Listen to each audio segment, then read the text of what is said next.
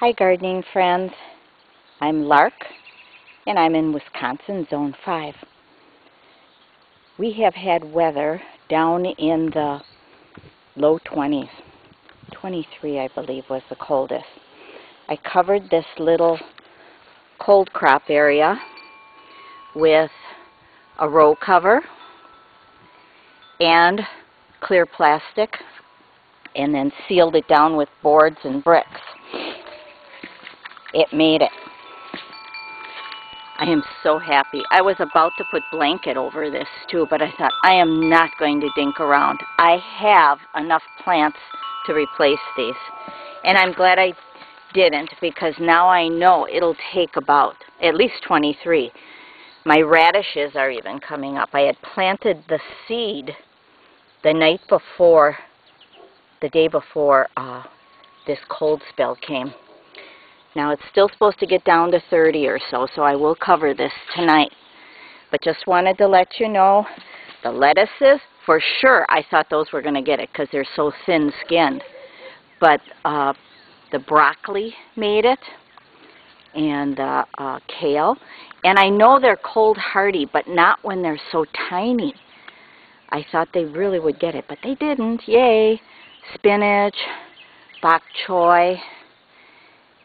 And I'm watching for slugs. I think it's too cold for even slugs. But I did find one down in the bog area. All my kohlrabi, they made it. Everything made it. Okay, guys. I am putting in some more things today, succession planting. And I'm putting in all of the same except for my candy onions. I'm going to plant those today.